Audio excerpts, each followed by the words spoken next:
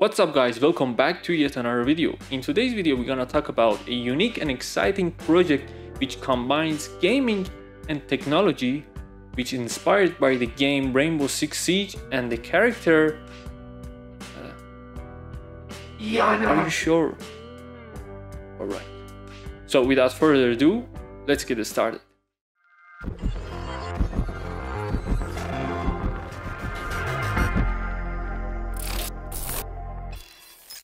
I built this glove in order to control device remotely.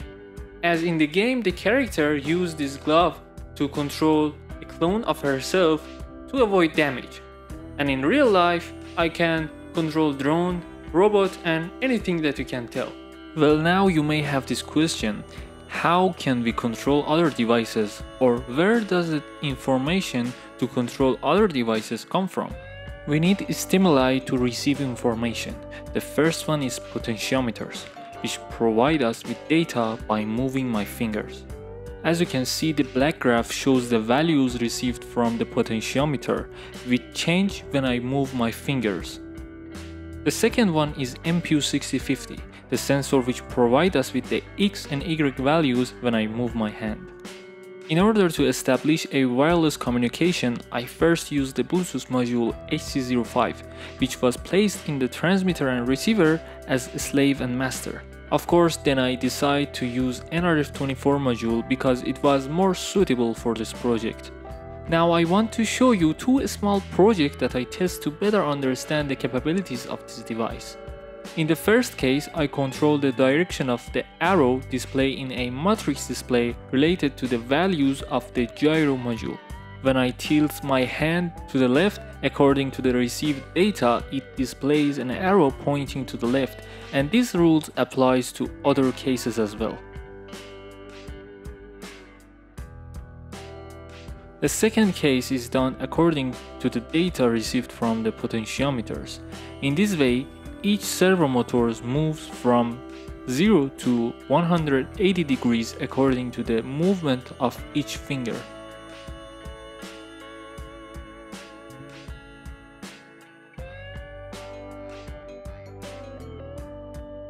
Now it's time to show you the process of making this device. Of course, I won't talk much in this part.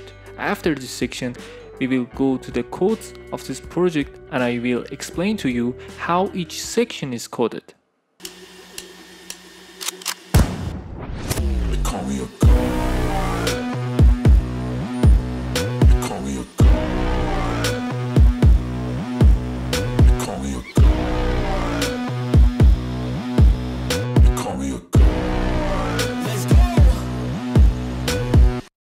I'm about to go off like a weapon. Fuel to the top, got a filled up engine.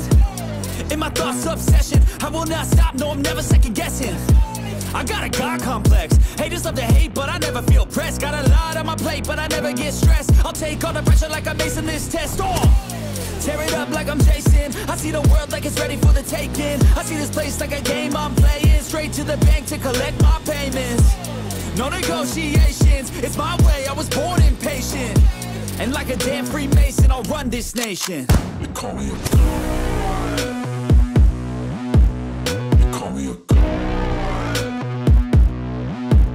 They call me a god. They call me a god. I don't know how to stop. I just go till I drop. Whether it's working or shots, give it all that I got. You can watch me work in my element. Anyone in the way is irrelevant. You wanna cross me, cool, not intelligent, cause I don't forget shit like an elephant. Go ahead and tempt me, put it on the line and you'll come up empty. If I got time, I'm deadly. Never caught off guard, no, I'm always ready. I got a hand real steady. Look me in the eye and you'll see no hezzy. About to get real messy. I'll put you in a grave 6 feet like Kenny.